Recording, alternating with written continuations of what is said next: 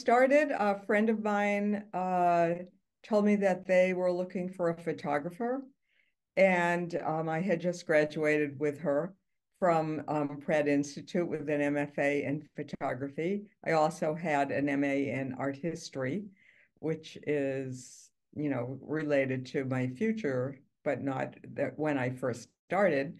And what's wonderful is on the 16th or the 15th of June, I was told I got hired, and I loved Betsy Rogers right away, who hired me, and loved the mission of the Conservancy. But then a few hours after I got hired, I was asked if I could work the next day, which was a Saturday, photographing something at Conservatory Garden. And I thought to myself, I have a feeling this is not going to be just an ordinary job. Already I was hired to come on Monday morning, and I started my employment on Saturday afternoon, and had such fun. And on Monday morning, when I reported to work, I already had 3 hours overtime. So it was the kind of job that was always surprising.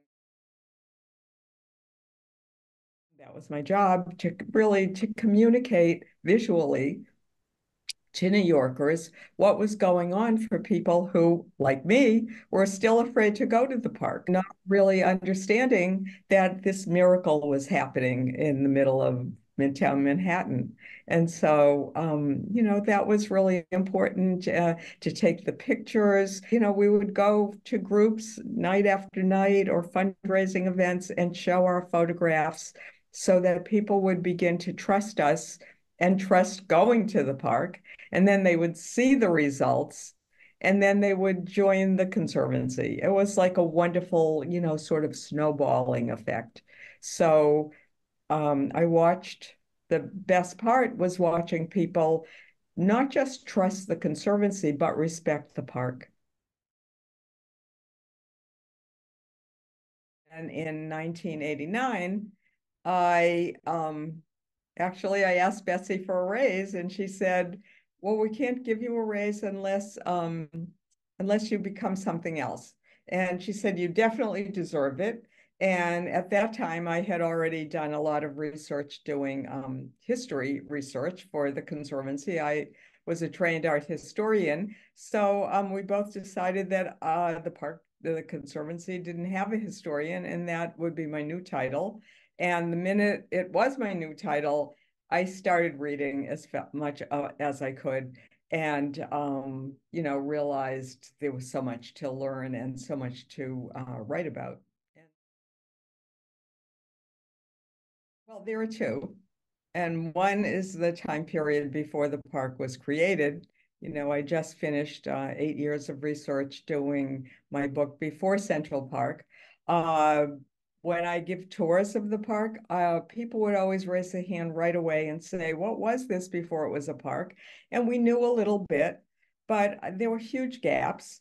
And I thought, well, let me see what I could do. I assumed that I would do the book when I was retired. It would give me something to do. And of course, I never retired, but I did the book anyway with the blessing of the Conservancy. Uh, and there's so much history that I had no idea happened. None of us had any idea. Wars and, you know, people and stories, really fascinating.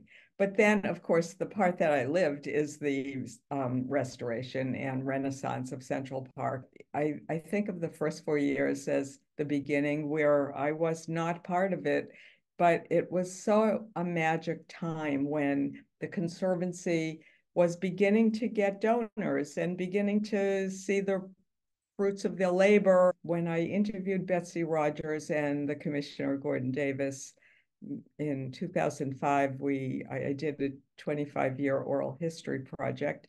And they said, in our wildest imagination, we never thought we would get this far. And so, it was an impossible dream that actually came true. And being a part of it, a very small part of it, but a part of it nonetheless, watching the park get more and more beautiful every single day, safer, cleaner, and used and beloved by millions. And it has been, the work of my whole life, my whole adult life, to watch this magic happen. That when you talk about the pre-park, with all that happened here, the Revolutionary War, the War of 1812, immigration, slavery, women's rights, African American community, the Seneca Village, so much, the Dutch, the native people, so much of American history before the park was here. And then when you add all the history that was played out in Central Park since its inception, as well as the park existing as a fight for open green space as part of American history. And when you put all of that together, I have proposed, and I challenge people to argue with me if they care to, that there is no more single place in all of America that you can experience American history in its most widest fashion than here in the 843 acres that make up Central Park. The north end, the ravine and the walk from Central Park West through the pool across basically to the east side in the Harlemere, which is now being restored. The Lasker Rink is now becoming the Harlemere Center. And that walk is magical with, beautiful waterfalls and gorgeous woodland plantings, and you just can't believe you're on like Midtown Manhattan and 100 and 3rd Street and 7th Avenue. It just feels like you're in the most beautiful part of the Adirondacks, which is of course what Olmsted and Vox wanted you to be in, feel like you were in.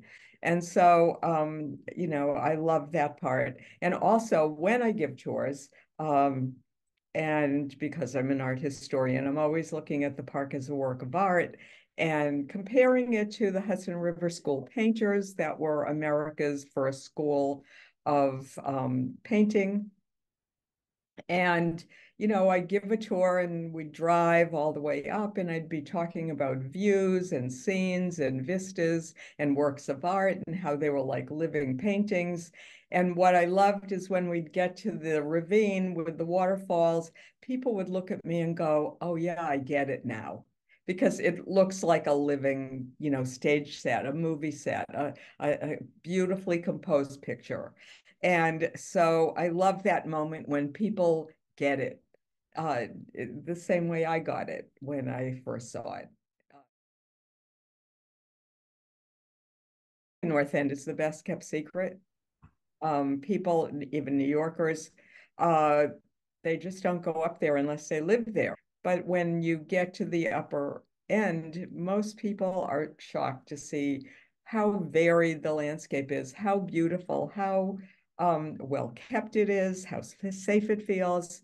And so, I always encourage people to go up to the North End. And now that the Conservancy is about to do its finish its last major project, the Harlemere Center, with a skating rink and a swimming pool, but a whole redesign so that you will be able to go from Central Park West across to the Harlemere on the east side and not have to look at the back end of a fairly inappropriate skating rink and swimming pool anymore. The water will go right into the Harlemere. And if you don't want to care about the facility itself, you'll be able to just experience the landscape as Olmsted and Vox would have wanted you to do.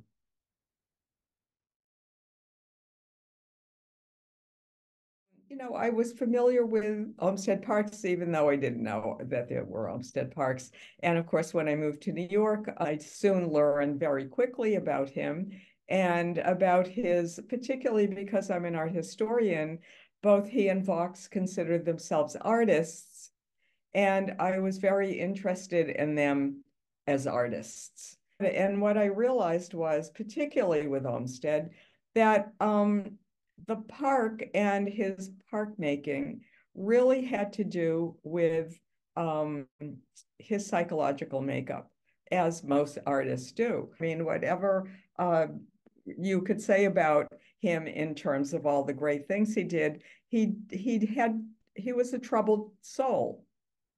And all he looked for in his art was a healing, a way to give peace to people, to heal people from this chaos, from the city. What I love about all Olmsted landscapes is the element of surprise. To this day in Central Park, you can, you know, depending on the weather, depending on the light, depending on the season of the year, depending on the work of the Conservancy, you can be surprised. And the whole idea was very cinematic that you would walk up the mall and have this beautiful alley of elm trees, and all of a sudden there's a staircase. It's like falling down a rabbit hole. And that's what I love about the park, is that it's the variety that they wanted of kinds of experiences and sights and sounds and smells. It's all, a surprise. It is such a beloved landscape, and why all Olmsted Olmsted and Vaux landscapes are equally beloved, because they bring you back to the essence of being human and being in nature. If I had a goal in life left, it would be that urban parks, particularly Olmsted parks, but urban parks need a place in the Smithsonian. They're a cultural and a historic important part of American history, and there is no real exhibit on the importance of America's urban parks, starting with Central Park. When you go to the museum on the mall at the Smithsonian, nothing is dedicated to the work of Olmsted and Vaux and all the people who built urban parks, how important it is to American history. And, if I had a dream, it would be to be able to go into the most important historic museum of American history on the Mall in Washington and see the urban parks celebrated. But an honor to be part of the Olmsted network, to be part of this magical, transformation of America, from parks that were dust bowls and scary and dangerous and covered in graffiti to places that people congregate now, celebrate, and people, the Central Park Conservancy and the NAOP started the same year, 1980, I believe it was, for Olmsted NAOP. And, it grew into a movement that makes people really appreciate how important parks are to daily life and the quality of life in urban spaces.